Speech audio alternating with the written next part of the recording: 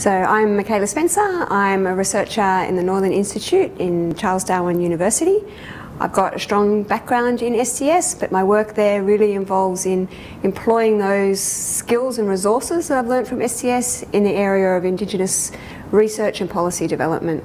And in this conference, I've been involved in the Making and Doing program. It's been really wonderful to be involved in that program, supporting scholarship that might not be otherwise recognised within the conference to have a space, and really working with the particular site, the Powerhouse Museum in Sydney here, to use its resources and nuances to support people in their making and doing presentations. So as an Australian scholar involved in organising this event and attending this event, it's been amazing to have an opportunity for many of my colleagues in Darwin and also colleagues in Deakin to be able to join together in this conference. I think it's been really formative for young Australian STS scholars to be able to be involved in an international conference of this level, and I really feel that going forward their experience around situated practice and working with different knowledges can be of benefit to the field as a whole. So I'm hoping that this will be a formative starting ground for many of these young scholars to go on and contribute and continue speaking with their international